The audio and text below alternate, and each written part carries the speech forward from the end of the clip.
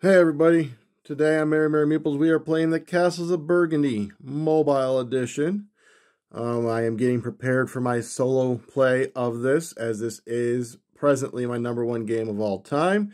I will be reevaluating those here soon, so we'll see if this keeps its top spot. So we are going to do a local game. Just make sure all my settings are good. Yep, there's that. Okay, so then play. Local game. Playing against the Burgundy bot easy.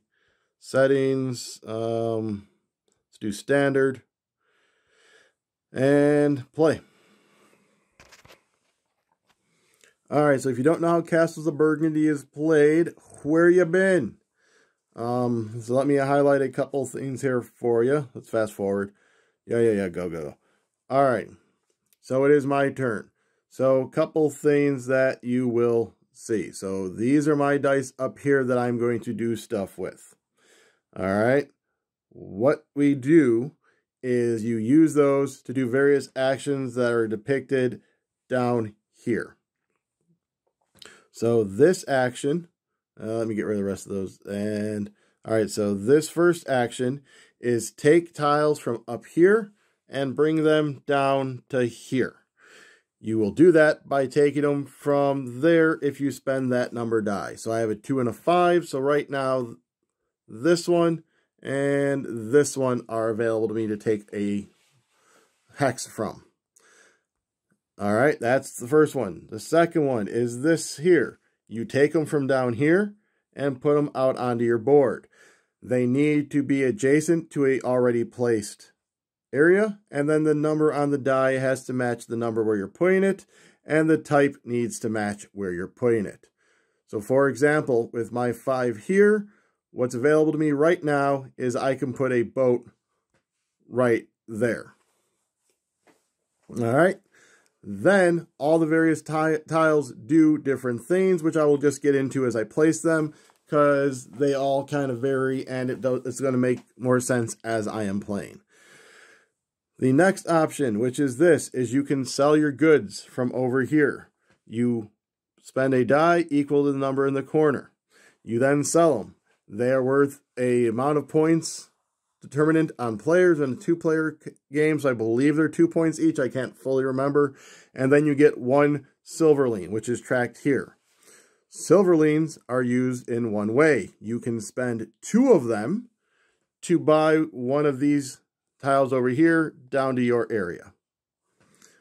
All right, the last option is taking 2 workers. Your workers are tracked there, and what you do is you can use workers on your turn to adjust your dice +1 or -1 for each worker you spend. So if I had 1 worker, I could turn my 2 into a 3. All right, that is the basics of it. I'm going to do my 2, and then they're going to do their 2.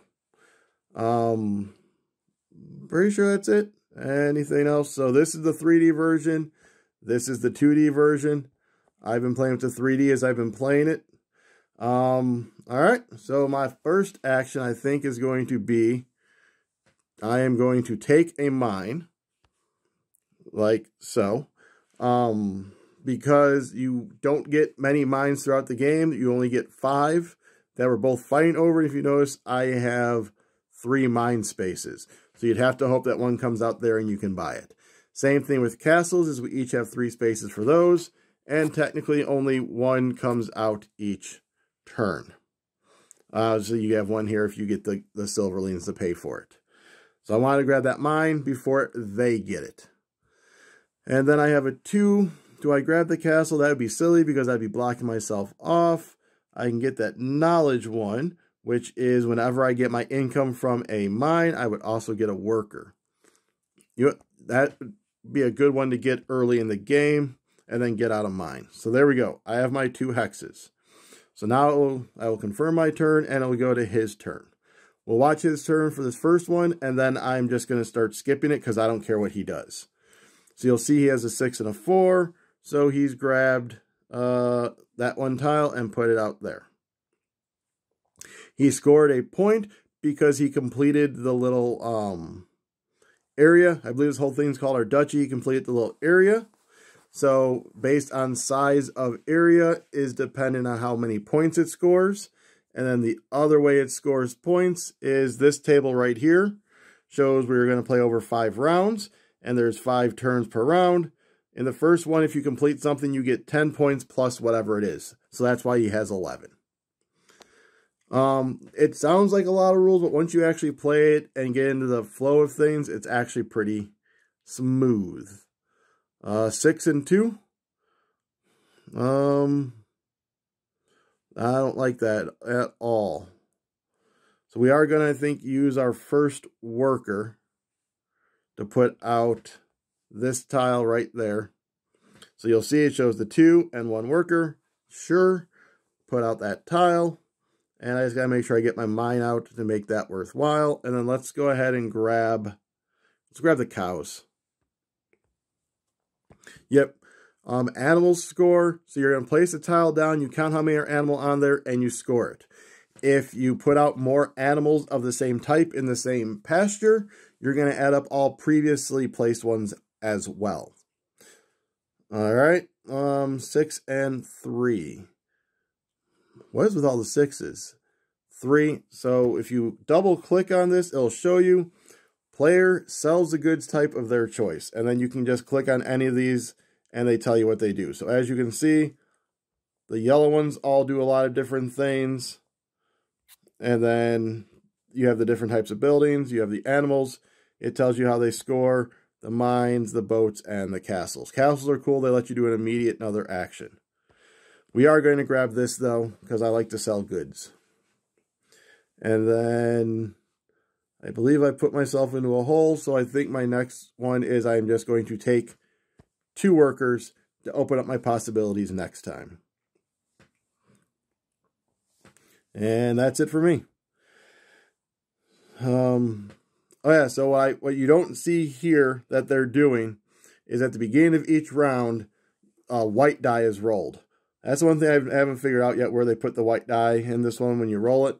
But that is, they then take one of these goods that are here and place it up wherever they rolled.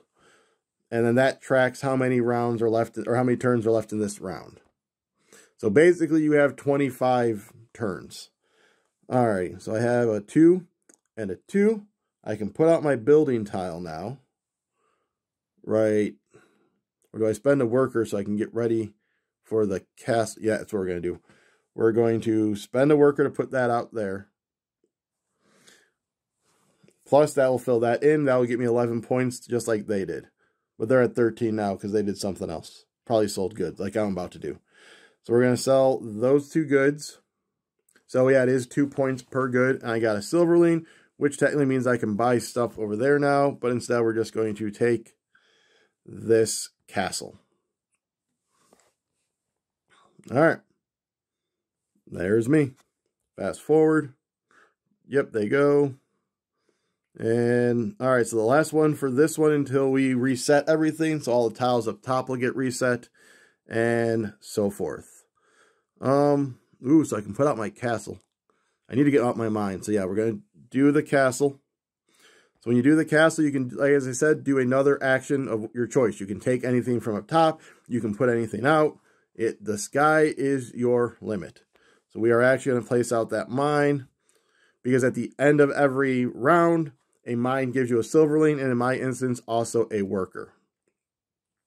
And let's grab the boat so we're ready for next turn.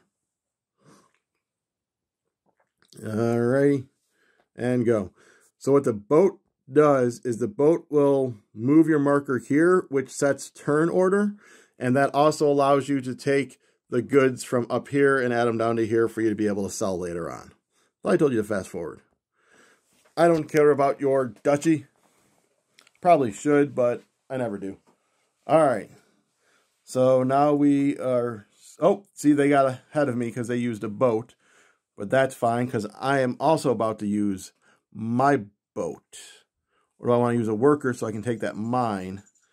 You know what? Let's instead take this mine first. So that way they can't get that on me. Stop them from getting the mine. And then put out the boat. Get on the boat. the Burgundy boat.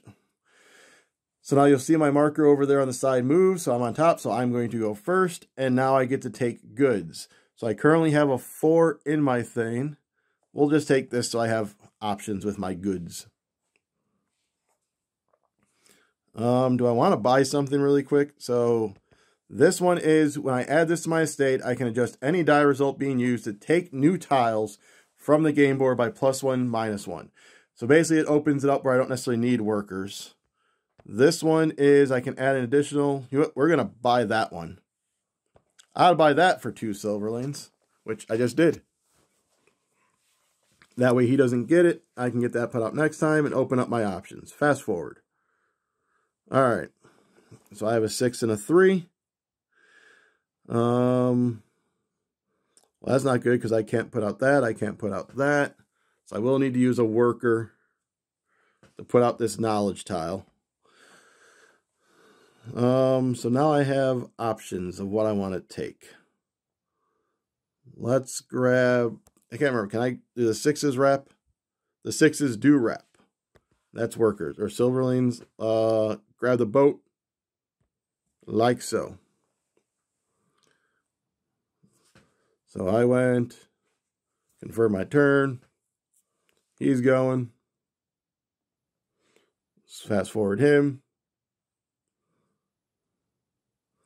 And my turn. So I got a 4 and a 2, so I can put out another boat. Put out another boat.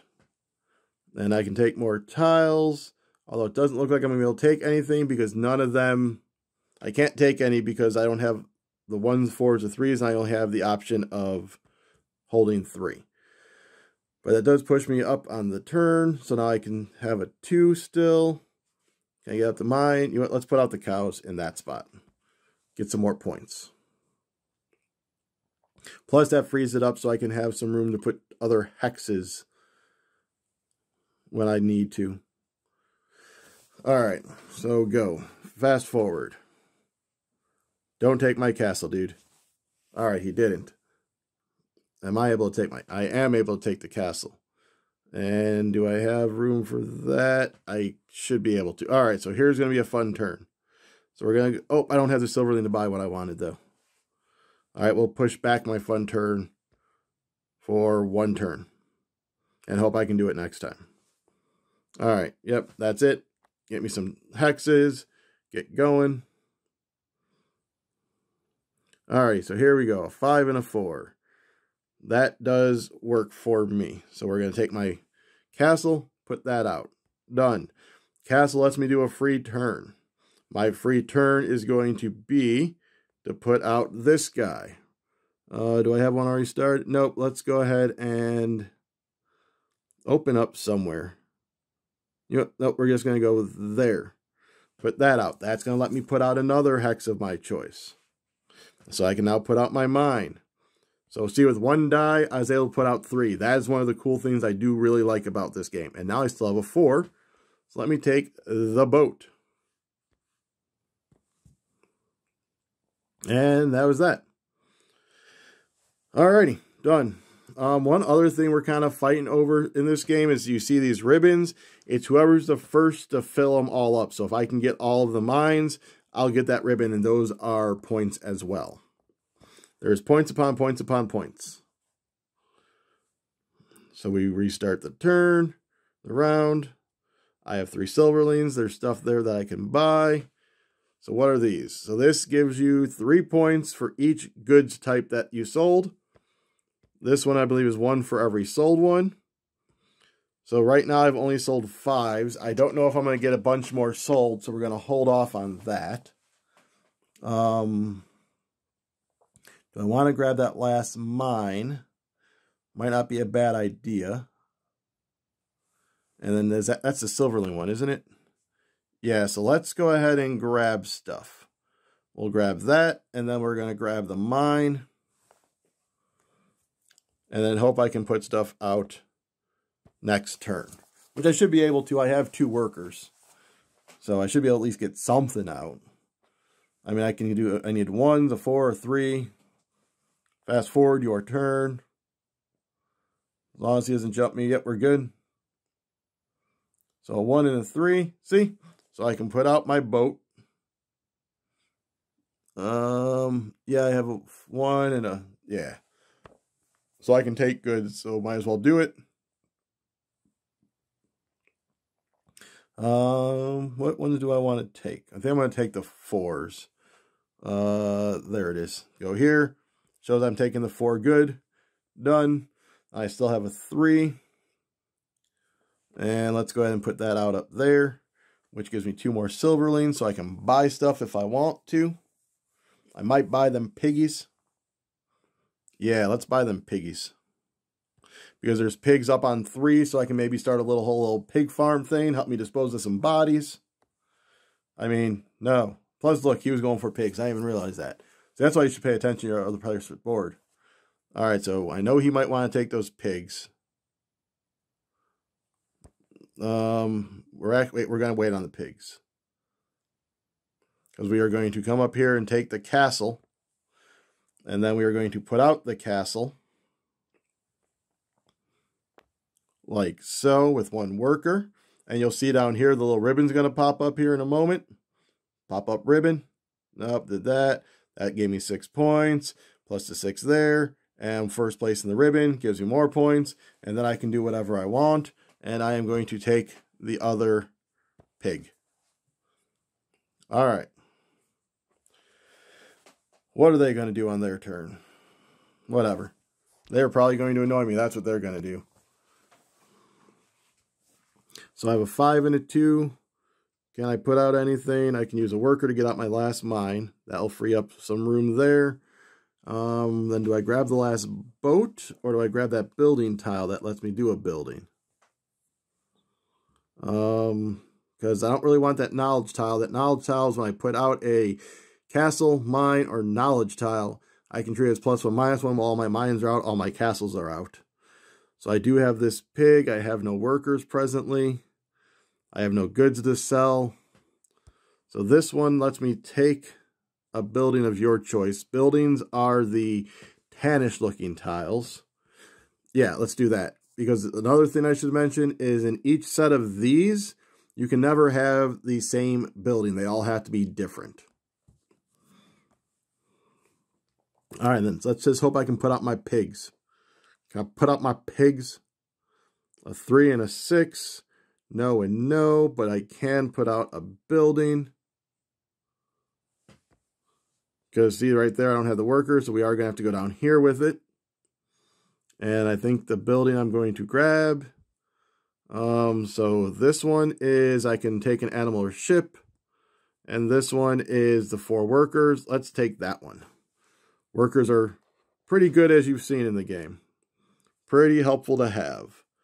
As I am out of options to do... Wait, nope. I can put out this new building right there. Done. And that gives me 4 workers. So I am set up, and then I'm about to mine. So I'm about to get 3 more workers. So I'm going to be flush with the workers. Oh, he took over first player. You jerk. All right, yes, go do your thing. Yada, yada, yada. All right, my turn. So I have a 3, a 4, I have pigs, I can buy stuff. So I already have that one in there. I don't have that building one in there.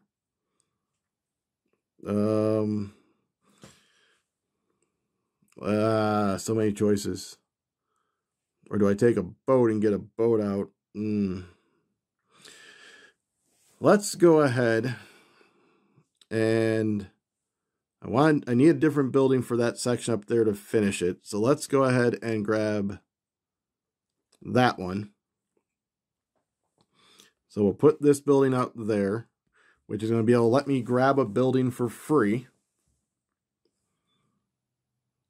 We're going to grab, so he already did his turn. We're going to grab this one, which if you remember right, lets me put something out as a bonus action. I have a 3 now, so we'll put that out there, and that's going to let me put out my piggies. We're going to put my piggies on the 4. I probably should put out the 4 pigs, but it doesn't really matter either way. Well, technically it might cost me a point at the end. If I lose by a point, we know it's because of my pig incident. I do need to get out some boats so I can start choosing first again. Hey, look at that. I'm just going to grab 2 boats. That way he can't get any more boats on this one. And I can steam ahead of him. Come on, let me grab my other boat. There we go. I wish the animations were a little quicker. Just so I can just get in the flow and go. But it is what it is, unfortunately. But it's still a good implementation, I think. It's pretty quick going. Alright, so we can put out one of my boats. There we go. I have a 1, a 4, and a 3. So I guess I'll be taking that 3. No, we're going to take the 4. Because you want to try and get as many goods as one. That way when you do the selling, you sell a bunch of stuff at once. I can put out my other pigs, or is there a tile I want to take? I got the putting out a tile of your choice. That can go there. What else? That's about it. Because that one is the 4 workers. I'm pretty good with workers for now. Is that and that's the silverling one in there? So I could get that. You know what? Yeah. So I guess I did take it. Forgot the check mark does that. That's fine. We're going to go here and put you out, which is going to give me the 2 silverlings back that I just spent on putting that out. Alrighty, so I just need one more building there because that's my big score. Do I have a building I don't have there yet? I do in the 1 spot. I don't have this building there yet. So let's go ahead and take it. And I'm not going to put it out quite yet. I am going to use one of my workers to put out my next boat. I need 1, 3, or 4. There is a 3. We'll take it right there. Should probably start selling those goods. Holy cow, I realized he's whooping me by like 32 points. It's alright, I got plans. How does he have so many points? That's crazy. Crazy talk, I tell you. Alright, so I can't put that out yet. No, let's put out my pigs. Free up a spot here. That gives me the 3. I can grab that building I don't have yet in that little area. Yeah, let's try and push to get all the buildings in this one. I don't know if I've ever had a game where I've actually gotten all the buildings. So we have 5 turns left. Let's optimize those as best we can. So I doubt he's going to get up to me with the boats. Alright, so final 5. It's the final 5 now.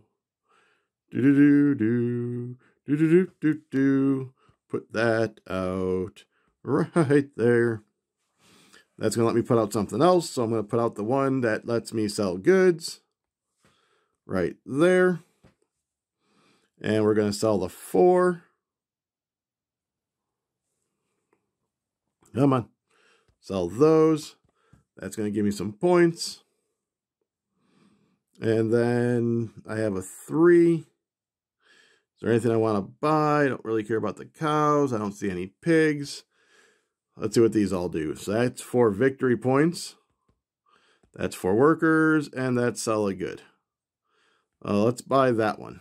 I have enough silverlings. Why not, right? Then let's go ahead and grab our last boat while we can. So if we can complete the boats and if we complete the buildings, that would be ideal. How do I have so much stuff filled and he's like kicking my butt? He must have done skullduggery, tomfoolery, madness. So I already have one of those there. So I need something different to go there. I know that one I don't have there. Is that the 4 workers? I don't know if that's the one I want, though. So plenty of workers. So let's get that in place. That way I can figure out what my last building tile is going to be. Knowledge is, nah. I can put out the boat to get that 6 goods. That'd take 2 workers. I got plenty of workers. Plus, I need to catch up to him. He's scaring me how far he is ahead of me. There we go. Go, go, go. Go, go. Yep, all these points. Get me stuff. 134 to 158. And let's take, where's the 6? There we go, because there's going to be 3 of them. So yeah, so the big thing I want to do is I need to get a building for that last part there and sell some goods. So what building do I need? I cannot use the one in the 4 spot. I cannot use the one in the 3 spot. I gotta go to the 1 spot. Or do I not, or do I just buy it so I have access to other things that I can do? I have the silverlings. Let's just buy it. Done. So what do I want to do with my other silverlings? So let's take this one, because I am planning to do some more selling, and that gives you more stuff when you sell. You get 2 silverlings instead of 1, and silverlings are end of game points. So we'll get that out there. 2 rounds left. And I just have a few things I know for sure I want to do, and I should have enough stuff to do it. Alright, so 6, I can sell my goods. Where do I put out my build? Let's put out my building for sure. That way I can get all those points. I mean, he's not even close to that, so here we go. This should help me catch up to him. So that's 147. Does he have end of game points scoring? I don't think he does. Probably should keep an out. We can look at his board. Oh, he does have some end of game points, so he might get me. I might lose one. I've tied and I've won. I've never lost. This may be the first time. Well, let's sell goods then. All right. And I just need to make sure I get a 6 on the last turn to sell those last 3 for sure. I think it's also the first time I haven't had end of game scoring tiles. I usually get at least a couple of those. So I got a 5. That's close enough to 6 to sell those. To bring me up to there. And then I think I might just buy those cows. Just to get them out, because that is going to be at least 3 points to go right there. And that's about all I can do. So that will bring me up to what, 160? His 166 going into final scoring. And he scores that. Do our whole thing. And I won by 3 points. Woo! Alrighty. So that was Castles of Burgundy. As you saw, quite a lot going on. It's a really good app. I prefer it in person when you can actually be rolling the dice and the tactile feel. But this is good just when I want to relax in bed and play a version of it. So again, 175 to 172. Your hero won and accomplished. Now, if I could go ahead and get you to please subscribe, like, comment, ring the bell, share, do all that fun stuff, I would like you to.